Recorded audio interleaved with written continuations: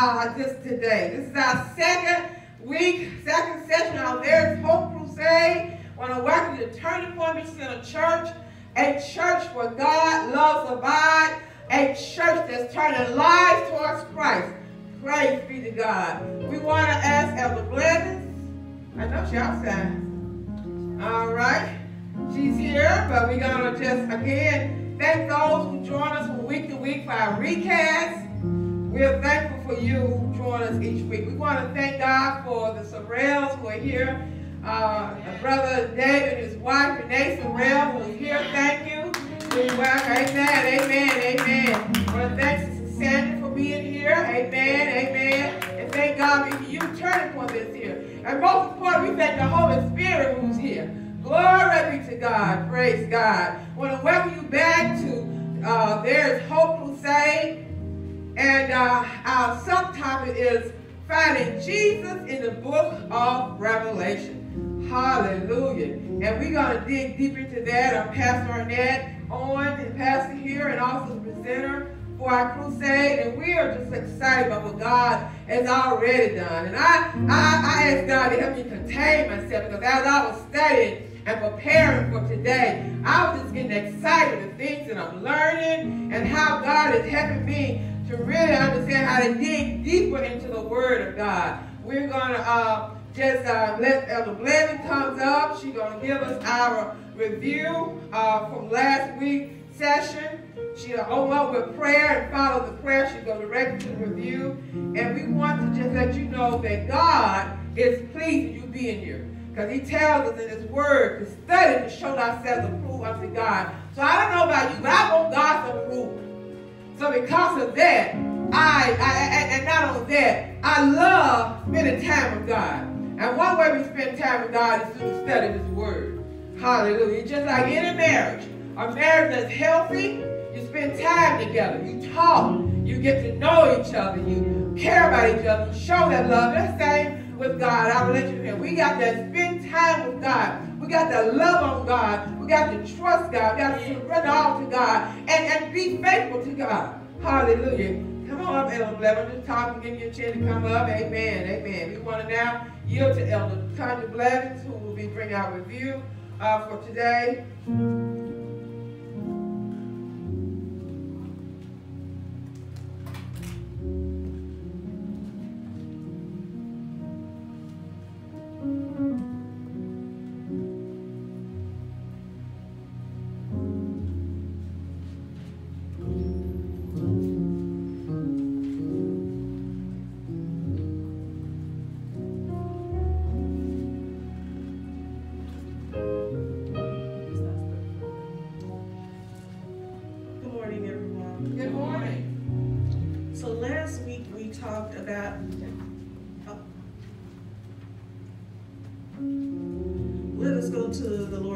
Father God, we just thank you, Lord, for this opportunity to review. And we just pray, Lord, that your word will move forward as planned. In Jesus' name, amen. Amen. So last week we covered the 4 different types of studying. And the reason why this is important is because when you're studying the word of God, there's a way that you do this topically, where you just read it and you just take it just based off of a flesh nature. But when you're studying things like prophecy, you have to understand that there are different ways that people study and how they obtain and use information. So we talked about the preterist or the past school of interpretation, in which this school looks at the past, which gives us part of the story, but not necessarily the whole of the story. That's right, that's right.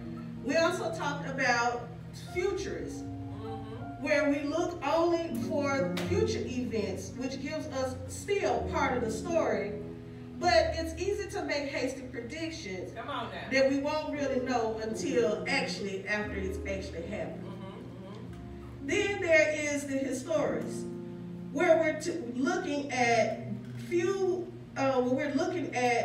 simply interpreting the need to study history, looking at things that have already taken place. And then a person can plug into various symbols that are presented.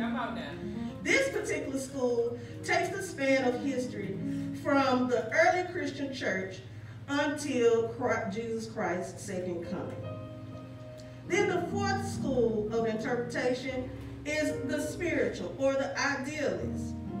This school subscribes to a personal application from the book of Revelation based on a major conflict between good and evil that constantly repeats itself.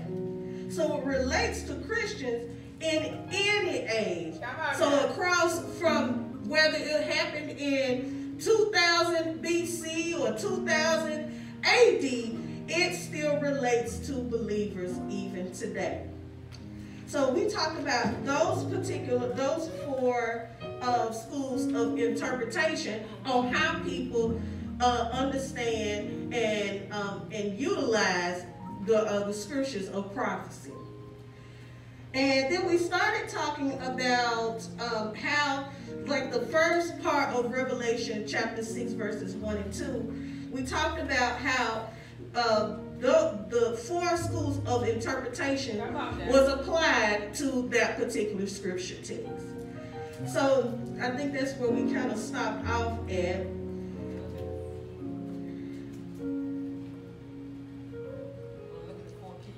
And then we also started looking at some of the keys. The keys of explaining Revelation.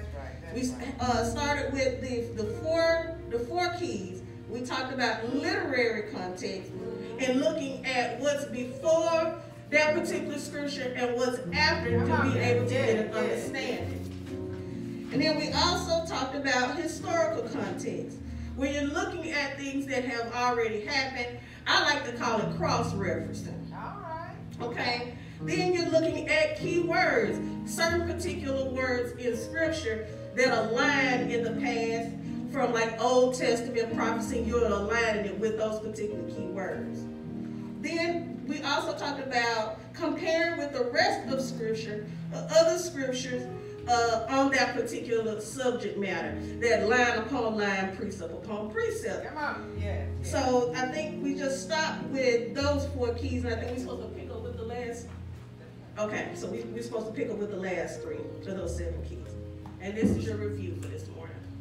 Amen. Amen. Amen. We want to thank Elder Blevins for that wonderful review. Amen. Amen. And in order to keep going forward, we're going to keep building. That's what Revelation is a building block. Amen.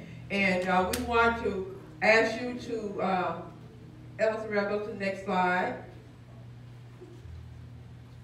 All right. This is our session overview.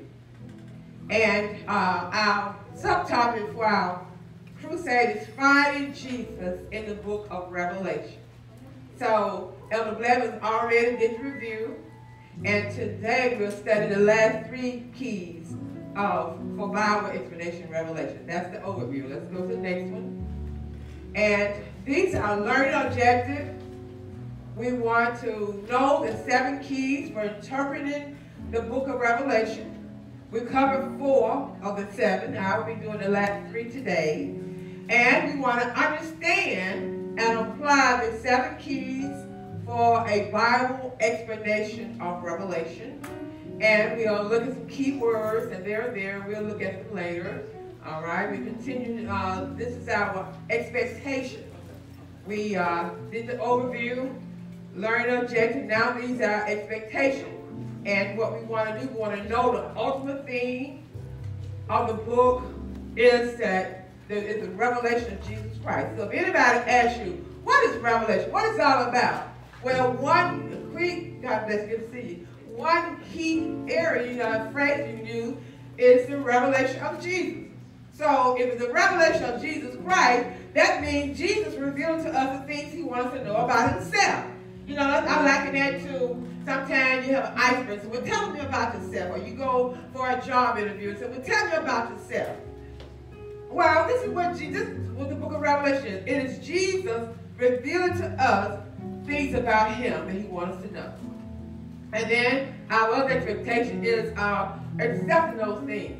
Acknowledge that the book of Revelation contains a rich tapestry of symbols, but instead of taking them literally, we want to use the 7 keys to explain the revelation and trust the Holy Spirit to reveal this to us. Amen. Amen. And this is our outline. We've already said those things. We'll go to the next one.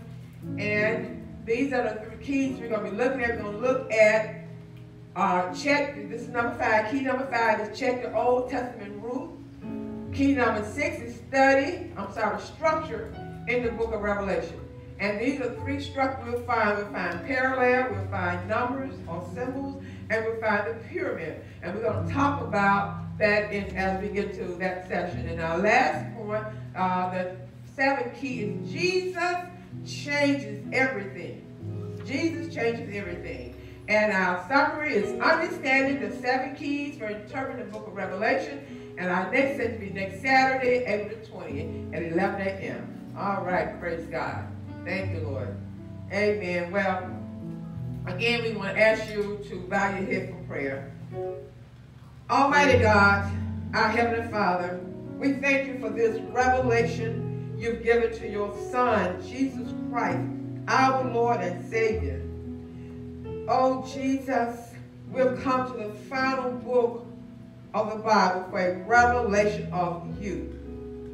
So, Jesus, we're asking you to give us a fresh revelation of you. We're praying that the Holy Spirit will strengthen, will lead, and help us to see new things as we study this powerful, revealing book.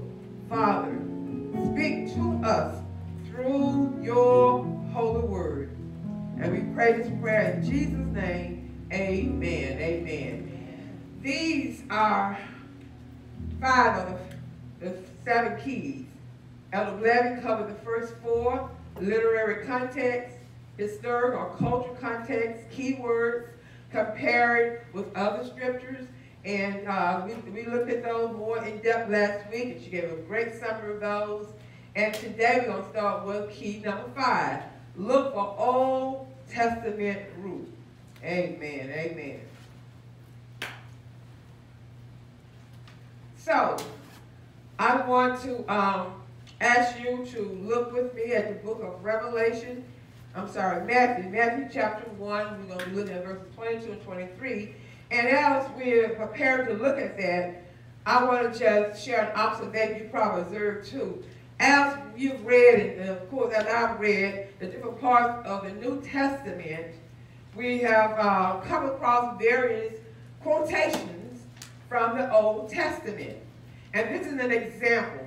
Matthew chapter 1, starting in verse 22, says, "Now all this was done that it might be fulfilled, which was spoken of the Lord by the prophet, saying, Behold, a virgin shall be with child, and shall bring forth a son, and they shall call his name Emmanuel," which being interpreted as God with us. So as we look at this passage of scripture, we see that the word of God tells us that this was done, that all this took place to fulfill what the Lord had said through his prophet. And as we look at Matthew chapter 1, verses 22 and 23, we see that after the angel explained to Joseph that Mary conceived and have a baby by the means of the Holy Spirit, it told him that in verse 22 that all this took place so that the things the Lord said to the prophet would be fulfilled. Then it goes on and says that a virgin shall be with child and bring forth a son, tell you what the name is going to be, and it's all tied to God with us. And if you were to look, and I didn't put it in your slides, but in Isaiah chapter 7, verse 14, this is what the word of God says. It says, "A virgin shall conceive and bear a son, and shall call his name Emmanuel." So isn't that what verse 23 just said? So we see Isaiah chapter 7, verse 14 is quoted in Matthew chapter 1, verse 23. And don't stop there. Jesus himself used the Old Testament to quote things. When Jesus had been up in the wilderness, he had fasted for 40 days and 40 nights. And when Jesus came back down, who would encounter? Satan was there, trying to tempt him. And in Jesus' dialogue with Satan, Jesus quoted Deuteronomy, scripture from Deuteronomy. If you were to look at Luke chapter 4, verse 4, you would see what Jesus answered the devil. He told him, it is written that man shall not live by bread alone, but by every word of God. And you would look at Deuteronomy chapter 8, verse 3, you will find also what that is said. In Deuteronomy chapter 8, verse 3, it says, where it says, that he might make thee know that man does not live by bread only, but by every word that proceeds out of the mouth of the Lord does man live. That's what Deuteronomy 8:3 says. And in Luke chapter 4, verse 4, Jesus was quoting from the Old Testament. Doesn't stop there. As the Satan continued to try to tempt Jesus over there in Luke chapter 4, verse 8, Jesus said to Satan, get thee behind me, Satan, for it is written. And see, we got to learn that. When Satan comes after us, my sisters and brothers, we got to, if we don't know the word, we can't do this. But if we study God's word, and he tells us that in 2 Timothy 2:15, and we study God's word to show ourselves approved to thee, a worker need not be ashamed, but rightly about the word of truth. When the Satan comes and the tempter comes, we do just like Jesus. Jesus said, it is written, thou shalt worship the Lord thy God, and him only shalt thou serve. That's what he said in Luke chapter 4, verse 8. In Deuteronomy chapter 6, verse 13, the word says, thou shalt fear the Lord thy God and serve him. So you see how Jesus connected the scripture together. And then in Luke chapter 4, verse 12, Jesus said, thou shalt not tempt the Lord thy God. And in Deuteronomy chapter 6, verse 16, he said, ye shall not tempt the Lord your God. So Jesus himself quoted from the Old Testament. So if it's good enough for Jesus to use, we should also use it as well. That's the fifth key of understanding, being able to look for the Old Testament root when we're studying prophecy especially. And so the Old Testament references found in the New Testament, it goes beyond the four Gospels, Matthew, Mark, Luke, and John. And give an example, go to the next slide. In Romans chapter 1, verse 17, this is one of Paul's famous statements. The just shall live by faith. We probably all use that at some point or another. The just shall live by faith. That's what Paul said. But you know where Paul got that from? The next slide, Elder. Habakkuk chapter 2, verse 4. You see what Habakkuk said? Behold, his soul, which is lifted up, is not upright in him, but the just shall live by faith. The exact quote. So the point I'm making here, just like God did it, we have to learn to also look for, Jesus, we have to learn to look for Old Testament roots when we're studying the Word of God, especially the New Testament. So those who like to do a lot of research and digging and count numbers and things, there have been, next slide, those who does this, those who count and do a lot of research found that approximately 300 Old Testament quotes are found in the New Testament. 300. Now, how many books we have in the New Testament? Everybody has to get one. That's not a trick question. 27. Amen. Thank you.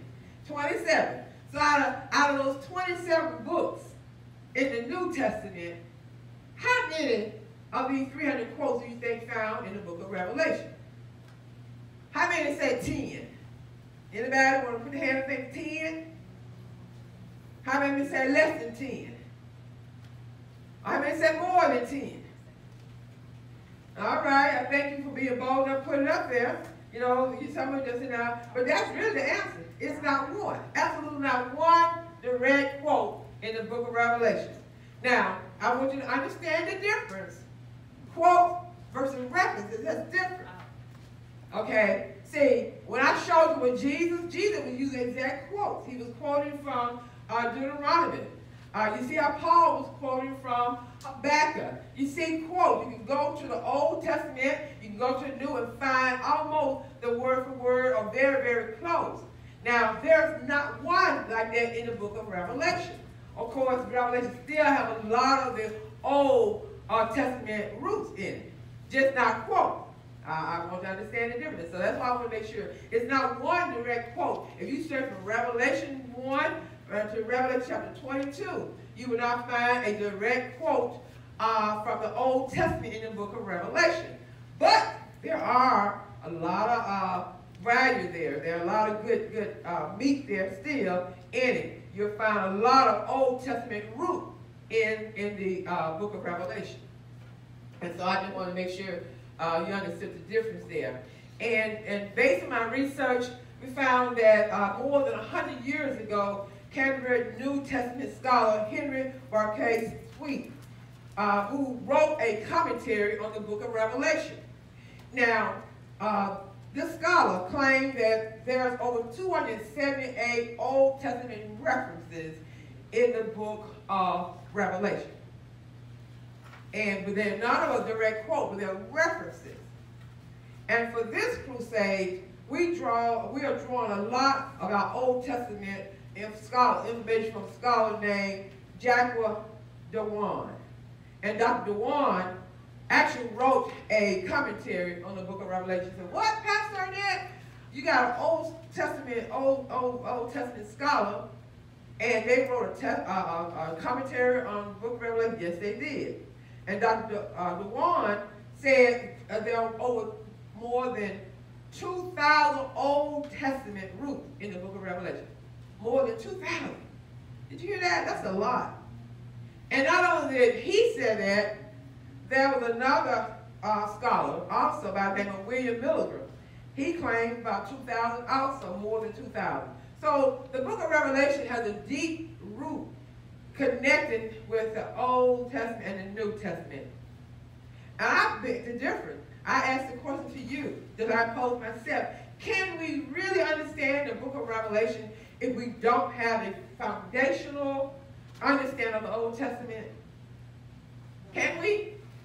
No, I agree. So without the Old Testament interpreting the book of Revelation, it's like a tour in the Grand Canyon in a helicopter with a pilot that's blind, that they're sent in. You're touring the Grand Canyon, and your tour guide is a blind helicopter driver. What do you think is going to happen? It may seem beautiful for a minute, you see all this stuff, but he's blind, and he's driving your helicopter. Sooner or later, you're going to crash.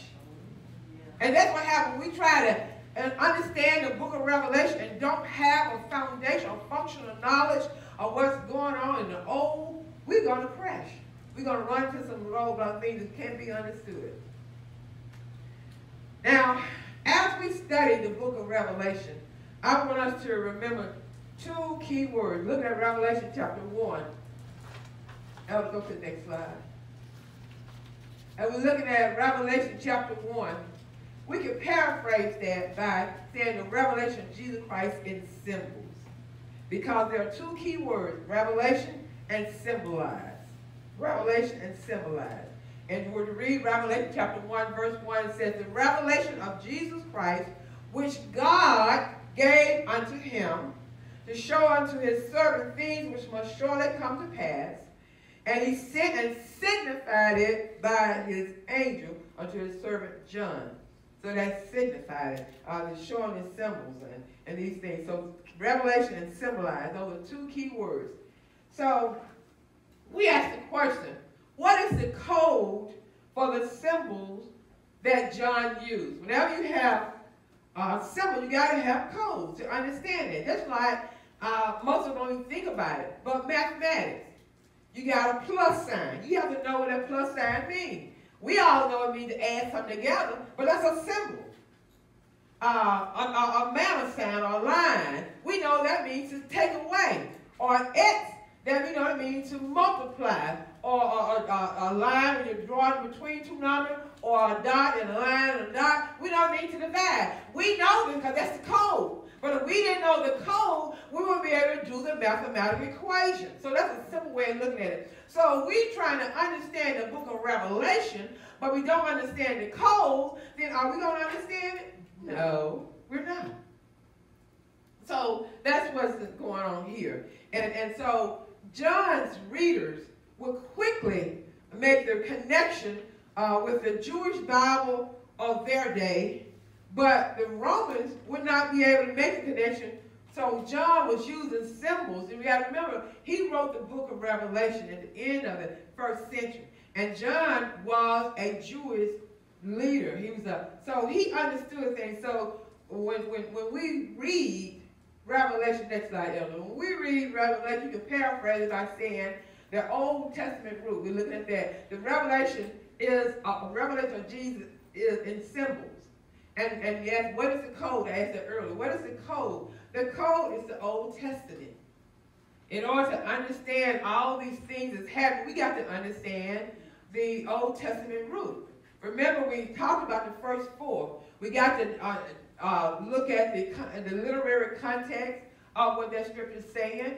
In other words, understanding what's taking place, what's happening in that particular passage of scripture, what's happening in that chapter, what's happening in that book. That's why you have to read before and after to get understanding of the context. And then you also have to understand the historical or the cultural context. Understanding when that writer wrote that book, what was going on, what was the environment, what was the climate, those things. That's what you have to understand. And then you have to be able to understand the key words in there as you're reading that scripture. And then also be able to compare what you're reading in that scripture with other scriptures in the Bible. So using those four keys and connecting that with being able to identify, recognize the Old Testament root. And that's the key to understanding the symbols in the book of Revelation is the Old Testament. Amen. Amen. So as we understanding having a fundamental and a functional understanding of the Old Testament, that will help us unveil or unlock those symbols. Now, let's try to look at this in a different aspect. Let's do a little deeper into this. Let's go to the next slide. Well, I just said that. Go to the next slide from the elder. So, let's look at Revelation chapter 13, verse 13. The word says, and he does great wonders, so that he maketh fire come down from heaven on the earth in the sight of men. Now, that's what Revelation 13:13 says. Can you think of a time in the Old Testament where the same kind of thing happened? And most of you probably think about Elijah up there on Mount Carmel. That's one of those favorite stories we tell our children. When we are teaching in the children's chapel, that's one of the stories we tell our children. We even tell our children at home, read Bible stories at home. That's one of those stories we tell them. How Elijah was the Israelite and the prophet Baal, and how Mount Carmel, and how there was a showdown, and how Elijah God, was more mighty than Baal, the prophets of Baal and their God, and how they were trying to set this. Well, first of all, they were trying to bring a fire and everything. They were doing everything. They both built their altar and they were waiting for the fire to come. But Baal people did all types of things, all heroic types of acts and prayed and made all types of sacrifice, cut and did all types of crazy stuff. Did the fire come down? No. No, it did not. But when Elijah began to call on his God, what happened? Fire came down. So you see how here in Revelation 13 ties back to over there in the book in the Old Testament there. So we see how the stories continue to come together and there in looking at the Old Testament, looking at the New Testament. But I want to say, just use this as a springboard before we project into the future and make guesses or search as to what might happen in the future. We should first look to the Old Testament and then take that foundation for a better understanding of what John wrote in the book of Revelation. Take and understand. Go back. Look at what's happening in the Old Testament. And then after you get that foundational, functional knowledge of what's going on there, you can understand more about what you're reading about in the book of Revelation. And sometimes there is simply a general reference. Like I said, there's no direct quote. One of the people that were scholars said it was over 2,000 different references. So some of them are just something familiar with the Old Testament. But in Revelation chapter 1, look next slide, Elder. But in Revelation chapter 1, verse 12, when we look at verse 12 and 13, the word says, "And I turned to see the voice that spake with me, and being turned, I saw 7 golden candlesticks. And in the midst of the 7 candlesticks, one like unto the Son of Man, clothed with a garment down to the foot, and girt with pap, with a girdle, golden girdle." So we look here in Revelation chapter 1, verses 12 and 13. John reports seeing 7 golden candlesticks. And he said in the midst of them, he saw one like unto the Son of Man, walking among them. Now, can you think of any Old Testament root that may have golden candlesticks? I can. In my study research, I found a couple references. I'm going to use 2 of them for example. In the book of Exodus, chapter 25, verse 31, Exodus chapter 25, verse 31, the word says, "And thou shalt make a candlestick of pure gold." And then 2 Chronicles chapter 4, verse 7 says, "And he made 10 candlesticks of gold."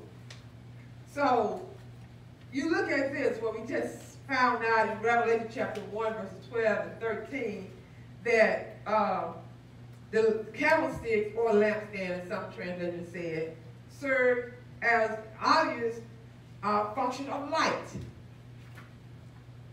So that's an obvious one application, but there are other applications also. Just like the recent storm we had. Some people lost power, and they used candle to have light. So an obvious application of a candle is light. But when we think of 7 candlesticks or 7 branches of a lampstand in the Old Testament, I think about the sanctuary service. You know how the sanctuary service was, and how you had the holy place, most holy place, and where you had the courtyard first, the courtyard, the holy place, the most holy place. So it says here that John said he saw Jesus walking among the candlesticks. And he saw him also in verse 20 of the same chapter, Revelation chapter 1, verse 20, said he saw him in the midst of the 7 churches.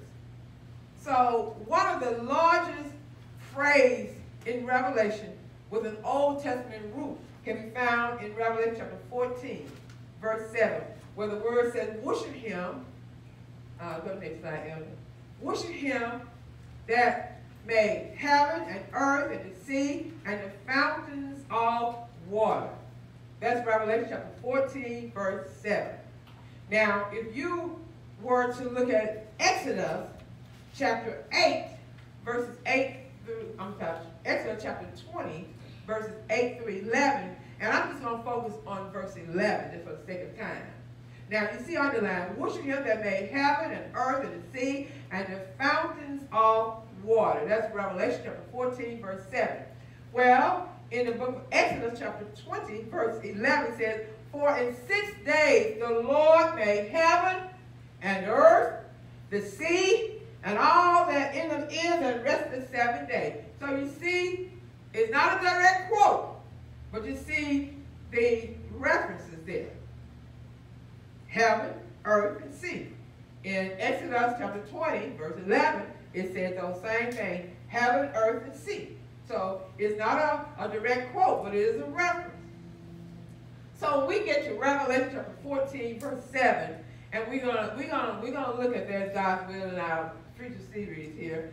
But instead of looking forward, we will first look back to the Old Testament root.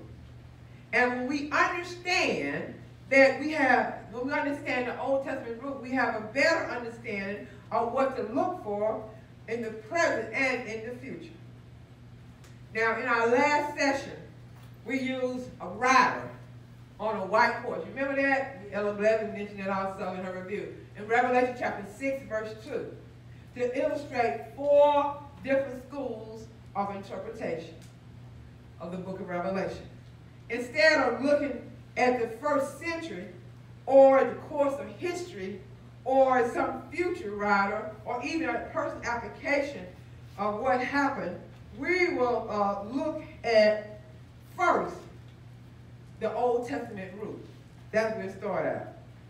Now, when you look at the Old Testament root, I ask the question, can we find a rider on a white horse in the Old Testament? Now, in the book of Revelation, chapter 6, verses 1 through 8, that's Revelation chapter 6, verses 1 through 8, there was 4 horses. There were 4 riders, 4 different horses. They had, y'all remember those colors? One was white, another was red, another was black, and the 4th was pale. You had white, red, black, and pale, and that's in Revelation chapter 6. Now, if you are, to turn with me, but I didn't put it in the slide, but in Zechariah chapter 6, you will find 4 chariots pulled by 4 different colored horses. Guess what color they are? The same color. They're the same because they're white, red, black, and pale. So you see how the references all, it's not a direct quote, but it all connects. So sometimes the Old Testament root makes the meaning obvious, just like we talked about the candlestick, light.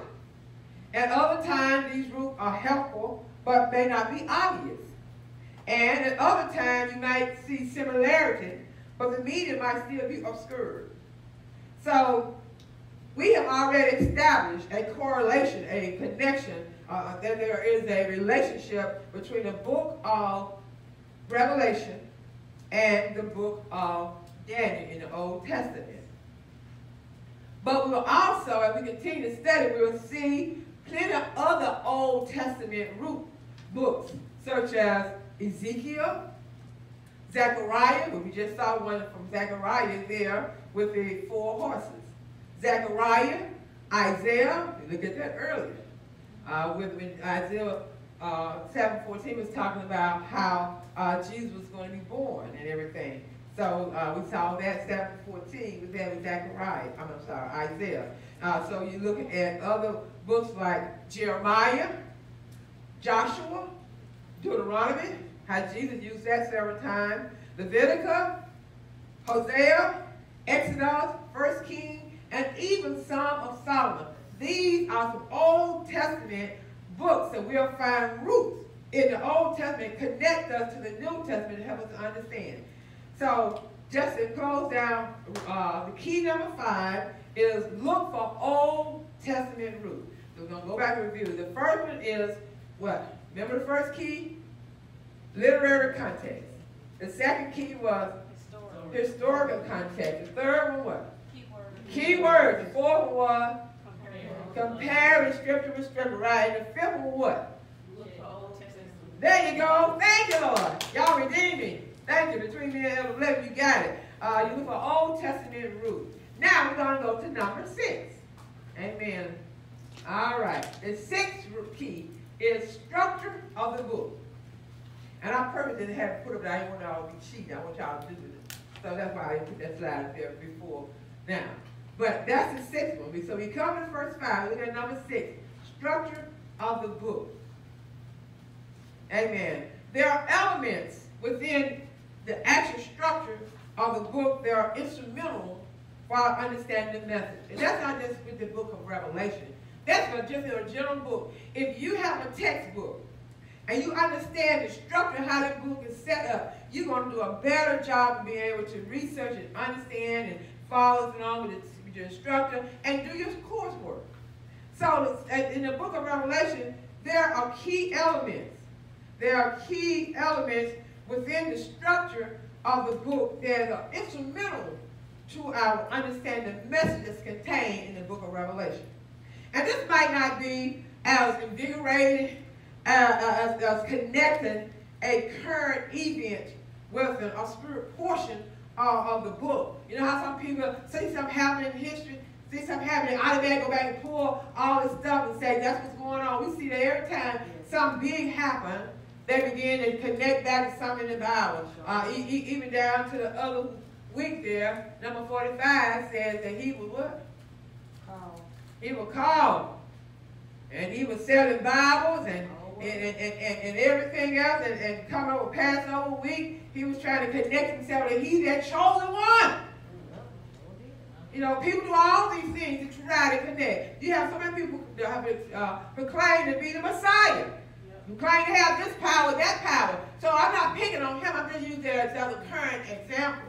But the point I'm making here, we got to understand the actual structure of the book in order to really understand the messages that are contained in the book of Revelation.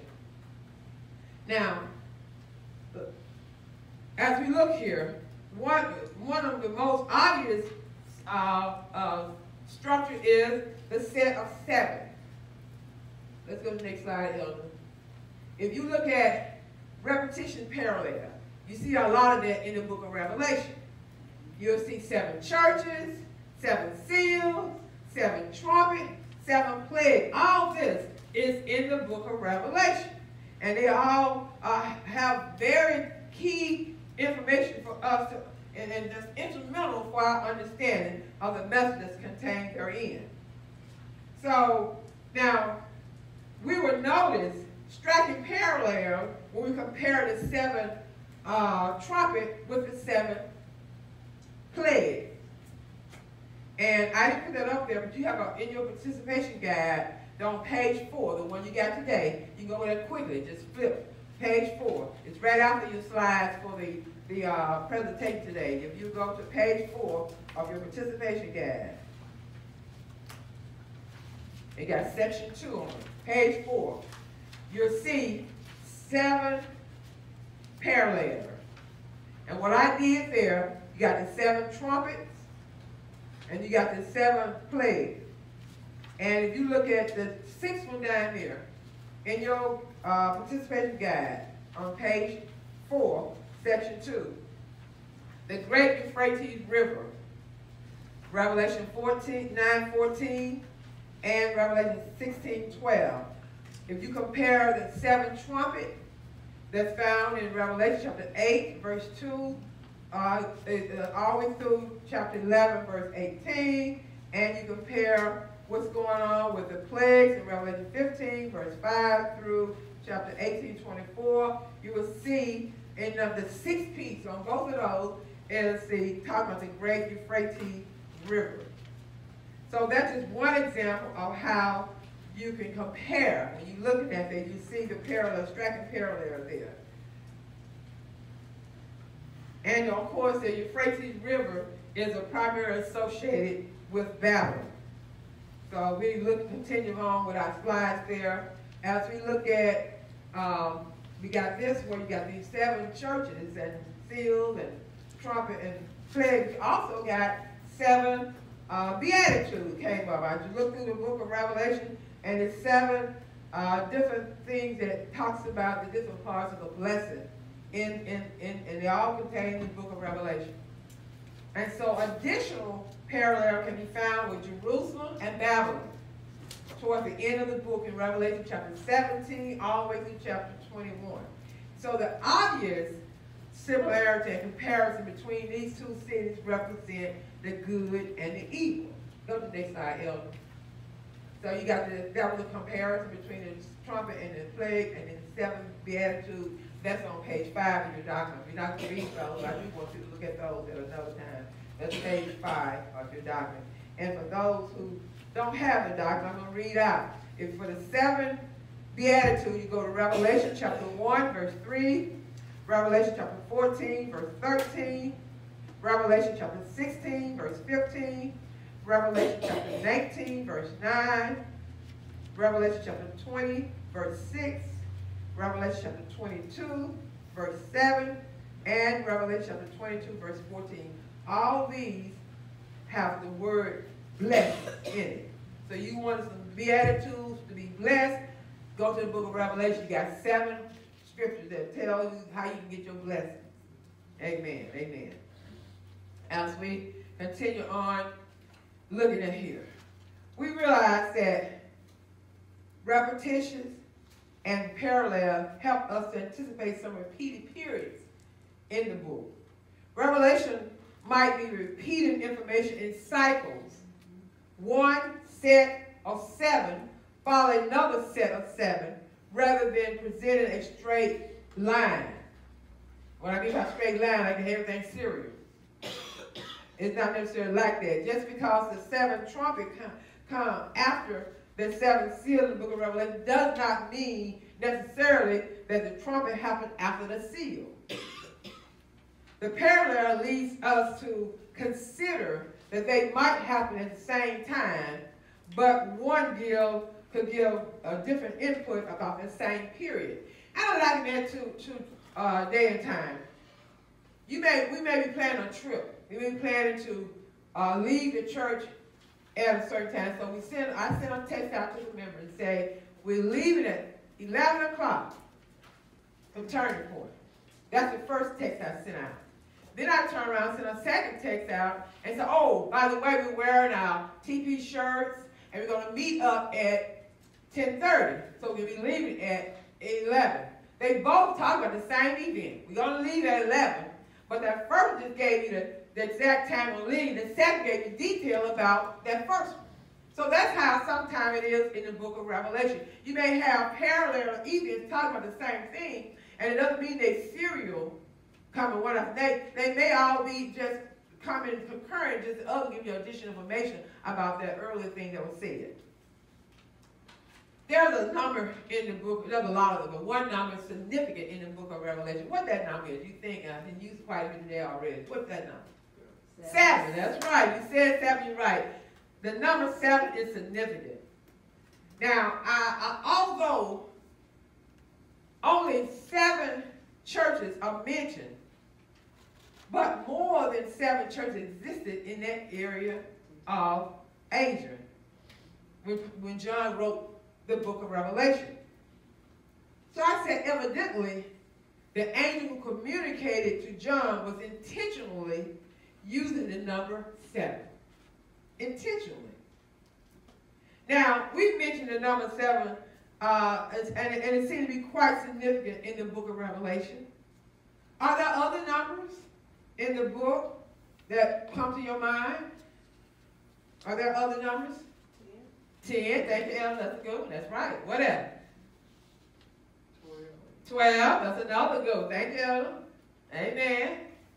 3, that's another, amen. Those are all, that's good, that's good. Those are very good. Those are 10, 12, 3. Any other? We talked about one more today.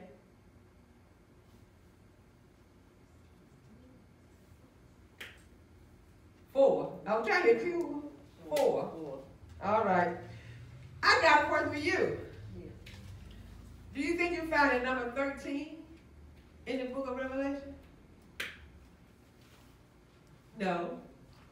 What is the significance of 13 to people in general? Come on, lucky not bad luck. That's right. Depending on what Psalm said, it's 13. And don't let Friday fall on the 13th. People get all worked up. And some people say that 13 is a lucky number. But a lot of people see 13 be unlucky. Some people won't even sit in a place that, got 13, number 13 seat or whatever case may be. You get that? So, people consider 13 to be unlucky or lucky, being almost something bad, and things of that nature. But I want to just remind you that in the book of Revelation, John wrote it near the end of the first century. And John, being a Christian, he wrote it with a Jewish background. He was relying on symbols from the Old Testament and his own current Jewish understanding. Just like if we wrote a book, if we had an assignment, we were given to write a paper. We're going to write the paper it's going to be colored by our experiences. It's going to be colored by the things that we know, the things that we've experienced. That's even when people start talking about parenting and how you rear children. A lot of things we do as parents is colored by what our parents did to us. It either influences us not do that, or we do it the same way. Or some of us go to the extreme, try not to be like our dad or be like our mama. We want to be worse than them. So the thing I'm saying, John wrote from his perspective. So for the Jews, numbers are highly symbolic. But for us, numbers are more like quantities. Go to the next slide, Elder. So numbers make us think of what? Quantities. But numbers for a Jew make us think of what? Qualities. So what's the difference in quantities and qualities? Quantity is more of. Okay. Quality is the better or the good or the person. Okay. All right. I buy most of that. I need you to clarify that latter part. But yes, she said quantities is like a numerical value. And qualities is what? The value of it. Okay. All right. The value of a characteristic or that type of thing. Yes, that's good. So we got a difference. When we think of quantities, we usually think about a value, the number of something. When we think about quality, we're talking about the character or how good something is. You know, some of us willing to pay more money for something because we feel got better quality. It's gonna hold up. You know, sometimes you get something that's, and it's not all the time, but sometimes you get something that's inexpensive and you watch it and it draws up. Or loses form, or loses color. So it said, oh, there was no quality stuff. I ain't buy that no more. So I just want to put that little ticket there. So when John used number, they think of quality. But we use number, we think of quantity. Now, there are several key numbers for Jews in the early Christian that we're going to look at. And the study of number is called numerology.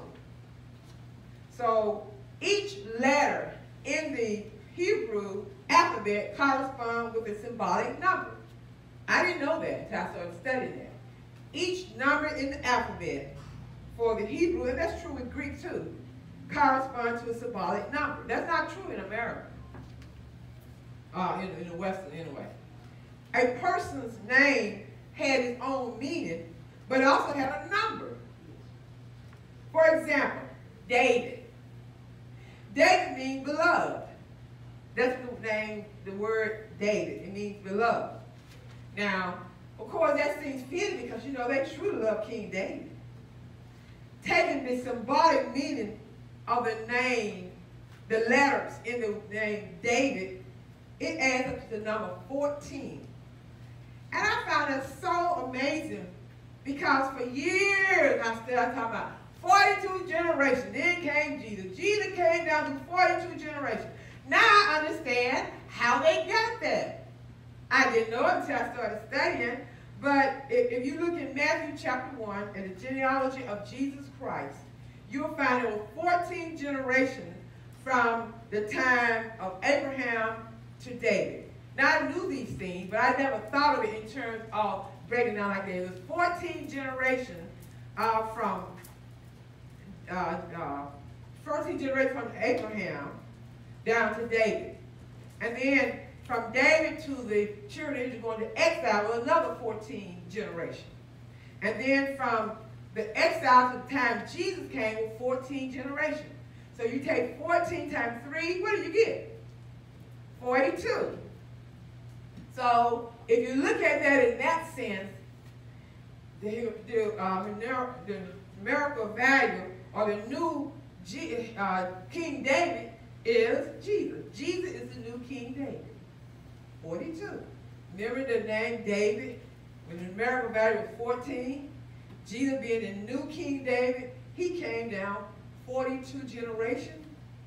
So, and we're going to look at a couple of numbers, and then we're going to wrap it up. I'm not going to try to get all this done. I tried, but as I was studying, I said, I ain't no way I'm going to get all this in this time frame. So I'm going to stop after I do a couple more. So you all don't have to figure out, you look at the book, oh, sure, there's some pages. Oh, Lord, we're going to have to get all this done. No. I just, thank you, Lord. I listened to the Holy Spirit. I was trying, but I couldn't see no way possible to get it done. The first number I'm going to look at is number 3. Let's go there. All right, go next. Okay, number 3. I miss important. Elder Sorrell, can you go back to the other slide because I missed that. In Revelation, numbers are not statistics, but numbers are symbols. Keep that. Hold on to that. That's going to come back again. In Revelation, numbers are not statistics. Remember, when we see numbers, we think about quantity. Remember, when the Jews, because numbers are highly, highly symbolic, numbers means a lot for quality. So they're symbols and not statistics as we look at it. Let's look at it further.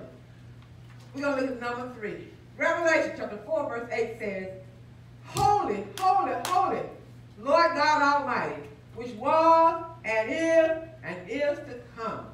So we look at that. When you think about 3, for you or me, from the Christmas about, what is one of the first things come out, man, when you think about 3? I heard it. The Trinity. What else you were saying? Okay, the Trinity. God the Father, God the Son, God the Holy Spirit. That's mostly what's true with all of us. But from a Jew perspective, when they think about the number 3, that symbolizes holiness, which is still God.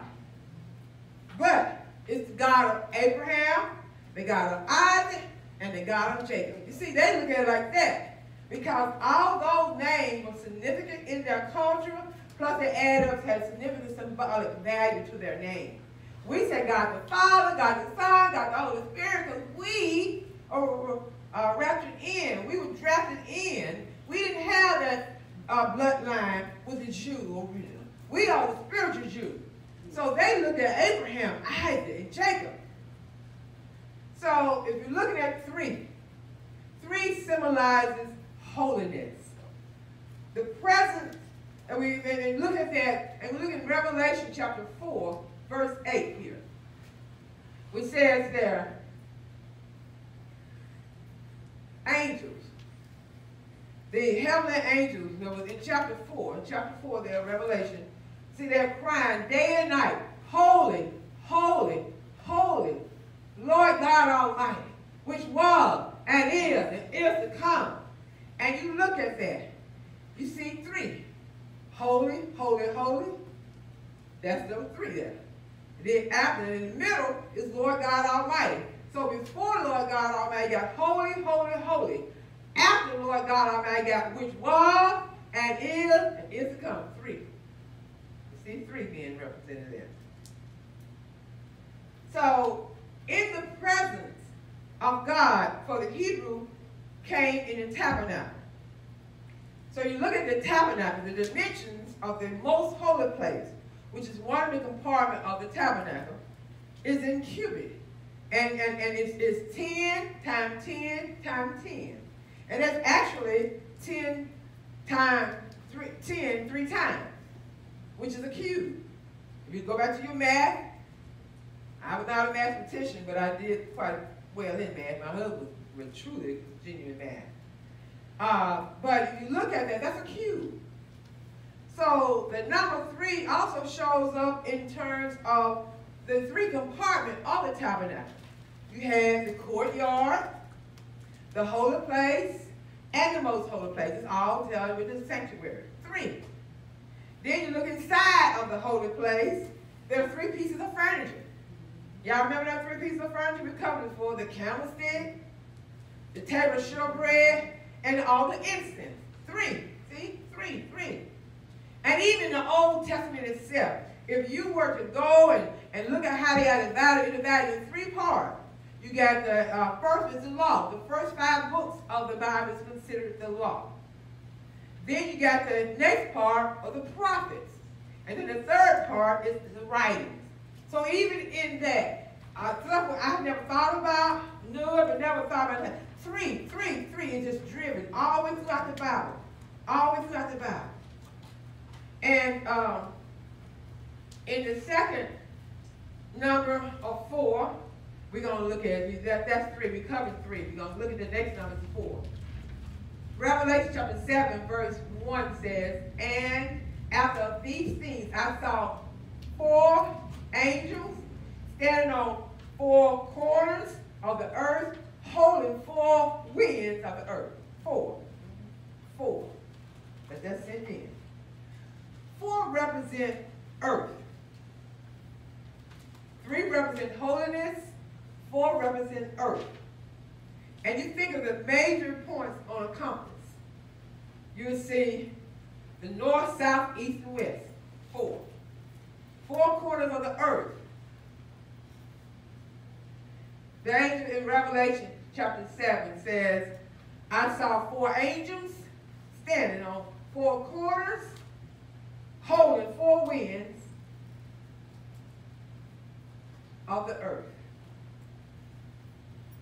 So, looking at 4, 3 represent holiness, 4 represent the earth.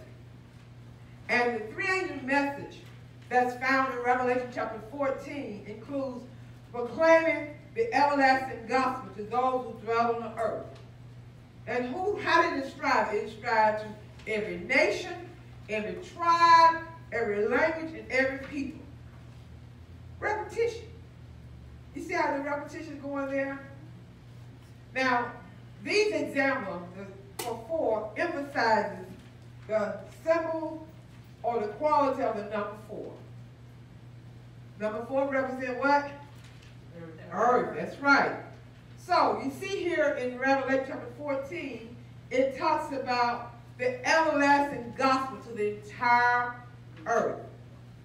Now, we have 2 primary numbers we looked at. What are those numbers? 3 and 4. That's right. That's right. 3 and 4. Amen. Praise the Lord. 3 and 4. So, the 3 represent God and the 4 represent the earth. I have a question for you. What happens when we add earth? When we add God to earth? What happens when we add God to earth? What do you think we come up with? All right. That's a math person in the house. Math scholars. You add it up. God is what? 7. God is 3. And the earth is what? 4. And you add them together, you came up with 7. That's right. Amen. 4 plus 3 is 7. That's true. Now, go to the next slide. We're going to stay there for a minute. 3 plus 4 is 7. Are you able to find that in the New Testament, in Revelation particularly? Yeah, we can find that word, the number 7 in Revelation. We've already covered that fact. We can find that in Revelation. And remember, from the Jew perspective, when they see numbers, they're thinking of what? Quality. When we see numbers, we think of what? Quantity. Yes. Now that means that when we add God to the world, we have perfection. The number 7 means perfection. I've learned that a long time ago. I never understood it by putting the 2 together like that, but it makes sense. You put 3, which is God, the earth, which is 4, which is the earth, put them together, you have a perfect God. So that's why 7 means perfection. The number 7 is considered the perfect number or symbol of completeness. Now, of course, there are 3 plus 4 equals 7, so this brings God brings the world to perfection because God is making perfect. And that's encouraging to me, because we look at our evil, sin-infested world, we can have joy and we can have peace of mind because we know God is still in control. Oh yes, God will let things play out. God will even use evil people to accomplish something good. We saw that with the children of Israel, how they kept going into slavery. That's why they were under bondage to the Roman when Jesus came. Hard-headed, rebellious, not doing right. We said we're Christians, but we acting almost like the world. Something wrong with that picture. So we are Christians, and God has given us power to rebuke Satan. He will flee. But he got us running. Then God going to let us go through some things. We got to walk in the authority and power God has given us. And that's not being a cliche. We got to learn to act like we believe God's word is true. And the power he has given unto us, our sons and daughters, we got to speak those things as if they were, and we got to live holy, because 3 is holy, 3 be God, and when God is in us, we are transformed people.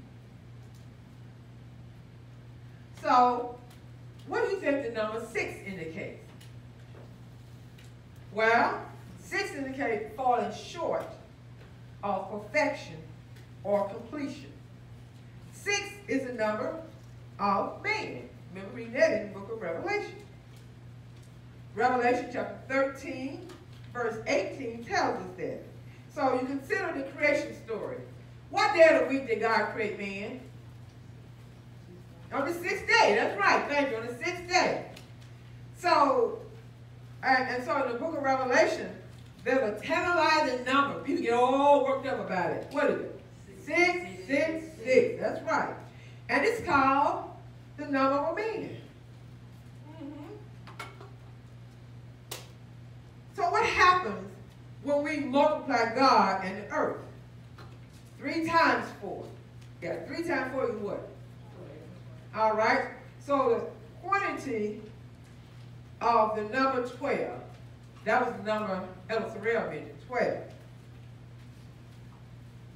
But what is the quality or the symbolic meaning of that number? Well, in the Old Testament time, we would automatically think of the 12 tribes of Israel. In the New Testament, we think about what? The 12 apostles. That's right. And so in the book of Revelation itself, it talks about the 12 is a kingdom number. Now notice how New Jerusalem is described in the book of Revelation, chapters 21 and 22. New Jerusalem has how many gates? 12 gates. How many angels? 12 angels, each of these 12 gates. And written on these 12 gates are the names of the 12 tribes of Israel. 12. So you find how many foundations in New Jerusalem? How many? 12 foundations. That's right. I'm not trying to trick you. 12 foundations. And they have the names of the 12 apostles written on the foundations. 12. New Jerusalem has 12 foundations. The name of the apostle written on the foundation. Have 12 gates.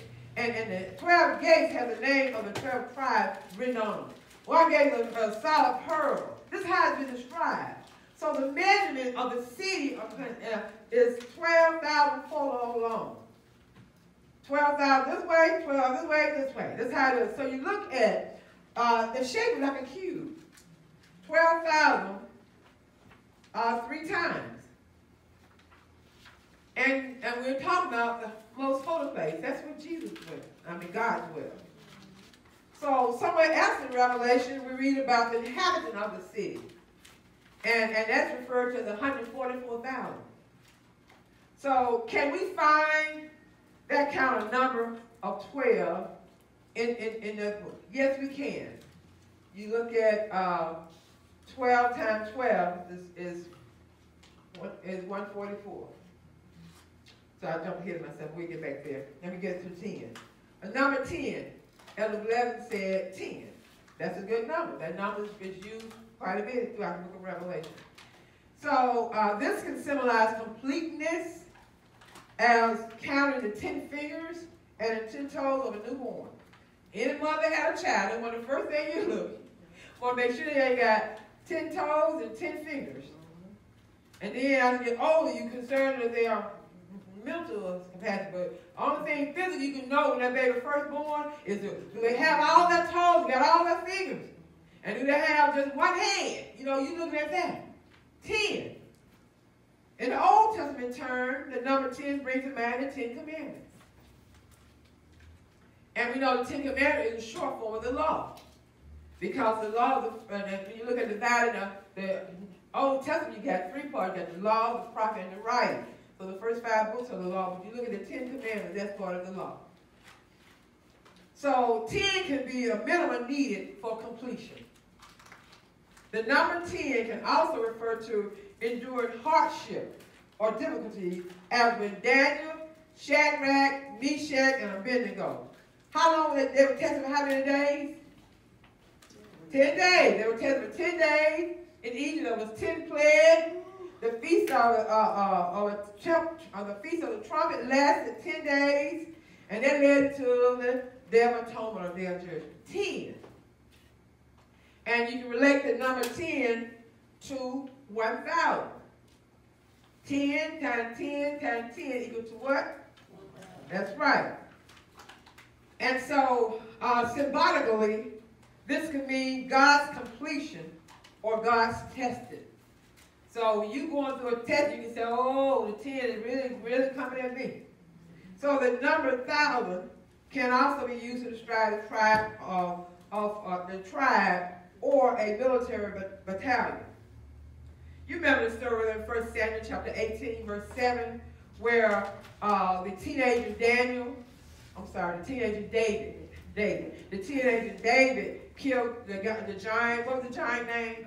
Goliath, right. And so, you know how he had the whole army of Israel just fearful. They were just paralyzed with fear. And here comes this little old teenager out there trusting God, dealing with the sheep and everything. He has had to fight bears and everything to protect the sheep that he was guarding. And Jesus, protects us. We can trust him. That's not long ago. Whatever it takes. Jesus does whatever it takes to save us and to keep us in his protected coverage. Now, he's not going to just pull us and let us go. We want to get out. He's going to let us go. But he's going to make it so difficult for us to be out of his will knowingly. Unknowingly. He's going to make it difficult for us. So, when you look at that, David, he slew Goliath. And so when they got back, so symbolically, the meaning of that number is 1,000. And so when the people got back, when the army got back, what were the women singing? King David has sung what? That's it. Saul 1,000, David 10,000. 10,000. I want you to emphasize that 10,000. Now, they're not physically trying to calculate from a quantity side of it. Quantity side. They're more or less talking about the quality of it. They really were saying that if we exaggerated, we were saying David was 100 times better than Saul. Because Saul had taken over the Philistine battalion. They had taken over. They were too afraid to go to the next level. How many times God opened doors and blessed us to walk in, but we're afraid to go to the next level? God has given us a ministry. God has given us a business. God has given us an idea. God has given us something, but we are too afraid to go to the next level, so we settle and stay where we are and complain. We God's people. We got to walk in the authority He's given us. And studying this has really blessed me. I'm just so thankful to God for. It's a lot of sweat here. I tell you, for a moment after the Lord, did you really mean it? Because it's so much to just drill through. And y'all get the pretty picture. Y'all don't have any idea what it takes to get to this point. It's crying and tears and sweat and trying to get this drill down to this level. And people who know me, especially children, I'm a detailed person, and I love information, but I got to remember everybody don't love information like I do. So try to drill it down. So I'm still struggling with that. That's why I said we're not going to cover all of it today, because there's too much. But we're almost there. Bear with me. So the Hebrew would say 10 times better. That means completely better. That's what 10 means. Completely better. And that's how David Daniel and his friend performed. You remember the story in Daniel chapter 1, around about verse 20 or something, where when Daniel and his 3 companions had been in school for how many years? 3 years. They had been in Babylonian school for 3 years. When it come time to be tested, the word said they were 10 times better than the wise men of the kingdom. 10 times better. In other words, completely better. That's what it's saying. All right, the last number I'm going to look at, let's go next slide, Elder. The last number I'm going to look at are these numbers. We covered some of them already. 24. First of all, we're going to look at the number 2. Number 2 brings us to mind of the Jewish system where you have to have at least 2 witnesses to say something's true. Even our court system, we have to have a witness. Yes. So, 2. In the Jewish system, you got to have 2 to make that, to validate that it says true. And so you need a minimum of 2 witnesses to establish a fact, to establish a testimony. And Revelation comes right out with the names and the witnesses. If you were to look at Revelation chapter 11:3, we're not going to go there, but that's a point of reference. So we look at 2. The number 24 is a factor of 12. 12 plus 12 is what? 24. And if we multiply 12 by 12, what we get? All right. So we already established the fact that 6 is the number of a man. And 666 is the number of a man. So when you look at that, 6, a man, is trying to act like God 3 times. 6. Okay? So 2 times 3 is 6. 6 is the number of a man. And you recall that 3 represent God and holiness. So if 3 represent God, 2, you got to have witness. 2 times 3 is what? 6. So it's the number of a man. So the number 6 is the number of a man 3 times. That man trying 3 times, 3 different ways to be God. We're going to drill deep in there and leave that P in there. So you can see how people who really are caught up in numerology can just get caught up digging numbers. Well, the thing we need to remember, the important thing we need to remember is that when Revelation mentions numbers, we should first of all consider their quality before we consider the quantity. When you see a number, automatically let your mind go to quality, and not quantity. And we learned that numbers are symbols rather than statistics. And we're going to stop here on this slide. We're going to stop here. Are there any questions? And I know I gave you a lot, but I gave you some material to study to be ready. And you got the van, you got next week lesson too, so you continue to read and study, because we're going to pick up here and finish up. Let's review. What are the 4 schools of prophecy, for interpreting prophecy? You have the previous or the past. You have the history, the future, and you have the idealistic or the spiritual. Those are the 4 schools of interpreting prophecy. What are the 7 keys? All right, here's back there. The first is the context. The literary context. Then you got the history context. That's right. The third one, what? Keywords. What's the 4th one? Comparing scripture with other scriptures. And the 5th one, look for the Old Testament root. And the 6th one we'll be talking about was structure. That's right. Structure of the book. And we're going to wrap up that. We got a lot more to cover on the structure of the book, and also Jesus changes everything. And we'll finish that up next week. We thank you for coming, and we're going to ask our brother David for coming. We thank him first of all for coming and sitting through this, We will come ask him to minister his own way, and then we're going to move forward in our service. We're going to ask him.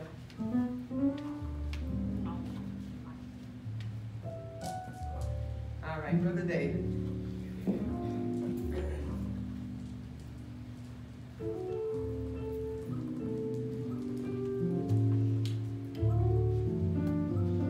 First, we give it all to God and thank him for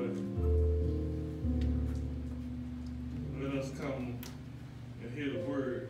Amen. Because the word gonna save us. Not only God save us. Thank you for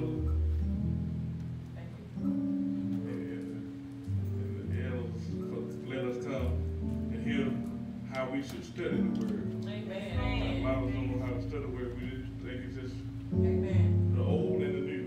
They combine. And the Lord says in this song, walk with me, Lord. All right. Walk with me. Walk with me, Lord. Yes, Lord. Walk with me. While I'm on this Thank you, Lord. Jesus' journey, I won't see Thank you, every Lord. day of my life. Thank you, Lord. Walk with me. Hallelujah. Hallelujah. Hold my hand, Lord. Hold my hand. Yes, Lord. Hallelujah. Hallelujah. Hold my hand, Lord. Hold my hand. While I'm on this Jesus journey, I won't feel every day of my life. Hold my hand. Yes, Lord. Yes, Lord. Be my friend, Lord. Be my friend. Sometimes we get all alone sometimes. Say, be my friend, Lord. Be my friend. Yes, Lord. Yes, Lord. Oh, while I'm on this Jesus journey, I won't deal every day of my life. Walk with me. Guide my feet, Lord. Guide my feet. Sometimes you don't know where to go. Guide my feet, Lord. Guide my feet. While I'm on this Jesus journey, I won't deal every day of my life. Walk with me. One more thing. Guide my mind, Lord. Guide my mind. Guide my mind, Lord. Guide my mind. Oh, while I'm on this Jesus journey, I won't deal every day of my life. I won't deal every day of my life. Sometime up, sometime down. I won't deal every day of my life. I won't deal every day of my life. Walk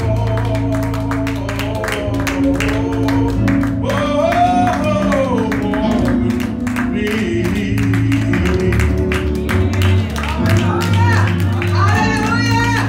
Hallelujah. Do you want Jesus to walk with you? Do you want Jesus to guide you?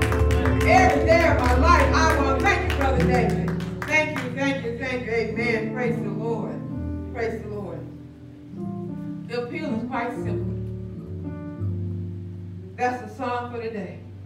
Because if we truly trust God, we need Him to walk with us and to guide us every step of the way. And that's what we're talking about here. Thank you, Lord. Thank you, Lord. Praise the Lord. We want Jesus. If you want Jesus to walk with you, you want Jesus to guide you. You want Jesus to guide your mind and control your destiny. And you want to really receive, you want to first of all understand the revelation of Jesus. And you want to understand and receive it. Then stand on your feet. You simply stand and say, Lord, there are things about your book I don't understand. But from today, I realize that you want me to really know. Because this is the revelation of your son Jesus. You gave it to your son Jesus, who was given it to the angel and signified it and given to his servant, the prophet, so that he could, his servant John, to give it to us. So we want to receive this. So perhaps somebody here today that's standing on their feet have heard God give you some direction, but for whatever reason you chose not to do it, or you was afraid or whatever. You want to ask God to forgive you and help you now to do a new stand with Him, to walk with Him, to let Him guide you and to direct your path. If that's your desire, then you just begin to talk to God in your own prayer language. You talk to God now. Lord, you see your people standing. We all say, Lord, we want to receive the revelation of Jesus Christ. And we want to understand, we want to believe, we want to walk with you, we want to talk with you, we want to be in your will. So Lord, you see your people standing. And we ask you to help us to be more and more like you day by day. And Lord, for those times that we want to sleep and you call us to get out of bed, help us to get up. For those times you lead us in a certain direction, help us to follow you and not try to lead you. Lord, forgive us for our shortcomings, forgive us for our sin. But we thank you, Lord, for what we have understood here today. We thank you for giving us understanding of the full school of thought from prophecy, interpreting prophecy. We thank you for the 7 keys you've given for helping us understand. These are just the foundation of the background, the intro to getting us into really understanding your word. But we'll get there. So Lord God, strengthen us. And Lord, if anyone here needs a Savior, we know you to be a Savior. Perhaps someone is listening to this recast and have some questions or need a Savior, want you to know our church home. Lord, let them move on their heart and call us 1-866-395-6873. Move on their heart and call 1-866-395-6873. Let them call. And then, Lord, let us be in position to hear your voice and to lead them to a prayer of repentance, or bring them into the fold, be a part of your family here at Turning Point. And we thank you, Lord, for what has transpired today. Thank you for your Savior. Thank you for the revelation. In Jesus' name we pray. Amen. Amen. God bless you. You may be seated. Thank you for coming. We'll be here next week at the same time. Keep your book with you.